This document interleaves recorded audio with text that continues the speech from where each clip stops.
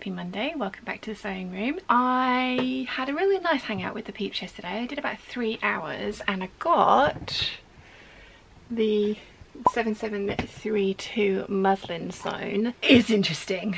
It needs lengthening by about 2 inches actually, which is interesting because the where all the waistline is 2 inches above my waistline, so it needs lengthening all over, and there are no lengthen and shorten lines on the pattern, so I have to make that up. That's fine. The shoulders are a good sort of 1.25 inches past my shoulder point. Even with shoulder pads in it, that wouldn't quite look right, so I need to bring those in quite a bit. And I'm going to slim down the lapels a little bit as well, because I don't want this to look like a Victorian walking jacket being worn by somebody who's bought it like 100 years later. I want it to look like a modern interpretation of it. Yeah, there's quite a lot of work that needs to happen to that jacket to get it to the point where I'd be happy to cut into wool, which means I need to order some more calico, because when I was cutting out all the muslins that I cut out, I have got less than 1 metre of calico left. So I need to get another 20 metres of calico ordered from Minerva, but I won't do that till I get back from London. So I have many projects cut out, and I think what I am going to do is work on the 2 sew-alongs that I want to get done first. So the 8167 and then the 6891. I am getting so many messages from people just saying, when is the sew-along coming? I'm doing a collar now and it's not working, or why I don't understand the instructions. So they're coming. I will get them done as soon as I possibly can. Yeah, so I had a pretty bad pain week last week, which is why the vlogs have been kind of as sporadic as they have been. Thankfully, I actually got some sleep yesterday. I finished the hangout I think about like 2:30, 3 o'clock-ish. Went back up to mine and have slept through from about then till about 9 o'clock this morning. I feel so much better for it. That's good. Definitely good. Definitely not feeling it today, which is awesome. I also have some coffees to say thank you for and some new Patreon peeps to say hi to. 2 secs. As ever, very unprepared. Waiting it to connect the internet. Fun times. And the email's gone, which is weird.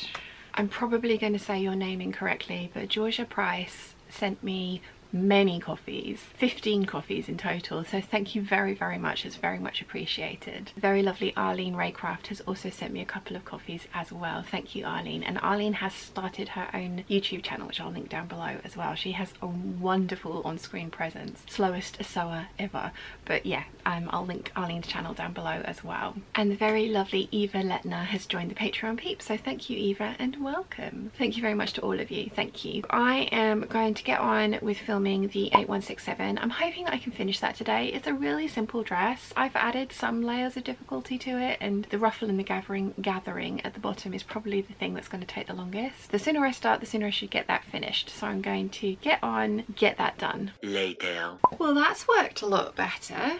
All in one facing. I think maybe I need to just tack it down a little bit further down, but that's definitely sitting a lot flatter, which is great. It still looks like a Victorian nightgown until, let's tip you back.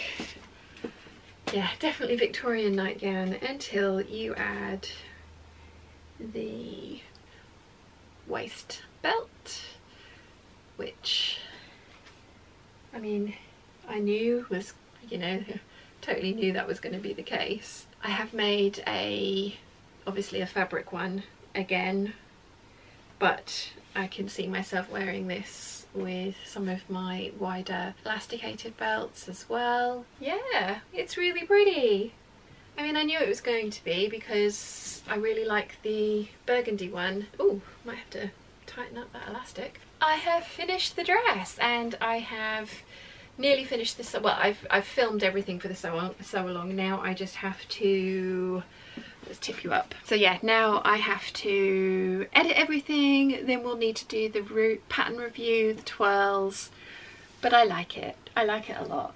It's a really pretty dress. It's a really easy dress to make. It's a great beginner's dress, I would say. The only difficulty would be getting the sizing right, because they said that I should make a large and I've made a small, but again, I will talk you through doing that. But yeah, I really like it, and I love this fabric. I definitely wouldn't have used this fabric on this dress if I only had enough fabric to just do this dress. I do prefer kind of dresses that are properly fit and flare, but as I had 7.5 meters of this, it seemed like a great way to use it, because I've got like a really relaxed dress, this one, and then I can also make myself either a shirt dress or maybe an Eve dress or something else out of it as well. So yeah, really pleased with this. Very pleased with this indeed. It's only about 6 o'clock, but I am going to call it a night. I don't know how many days of waffle I'm going to have strung together, because as I say, I've done a little bit of waffling every day for the last week. I just haven't put anything out yet. I'm going to go up to my room, have some dinner. Susie's down here with me at the moment, only because Mum put her out so she could go to the loo, and the dog doesn't like that, so she came down here because she knew she'd get let in. So I'm going to take the dog back up with me, go and edit, play with Chi. Well, not play, well, maybe play with Chi. She's getting a little bit more playful at the moment. And yeah, watch some more Supernatural. About halfway through season 8 at the moment. Very much enjoying it. So I hope you've enjoyed the bits that I have filmed over the last couple of days, and I will see you very soon for more waffle and hopefully more sew-alongs. Bye! Good morning, lovely peeps. Welcome back to the sewing room. I am going to attempt to sew the 6891 shirt dress sew-along today. I don't know if I'm going to be able to get the whole thing done. It's actually a fairly simple bodice and skirt. The only tricky part is the collar. It's just the adding in of the filming of the sew along part that might make it so that I don't get it finished today, but I'm hopeful. Come down nice and early. It is 10:30, which is early for me, and I've already spent this morning editing. I've been up since 7:30, so I have got some work done this morning already as well. I have got some fabric that I need to get cut and sent. Very lovely Anne has ordered 5 meters of this, so I'm going to get that cut out and packaged up so it can get sent out. I also think I mentioned I found some, our neighbour gave Mum and I some fabric, and there was a purple one in there too, so I've put it in the stash safely. There was this purple one and it just immediately made me think of Natita, so I'm going to send this over to Natita as well. It's her birthday today, so happy birthday Natita, although by the time you see this it's going to be massively past her birthday. But it might have been her birthday yesterday. There was definitely a birthday. Yeah, I have got lots to do today. Lots to do. Tomorrow, what day is it today? Is it Tuesday or Wednesday today? I think it's Wednesday, isn't it? No, it's Tuesday.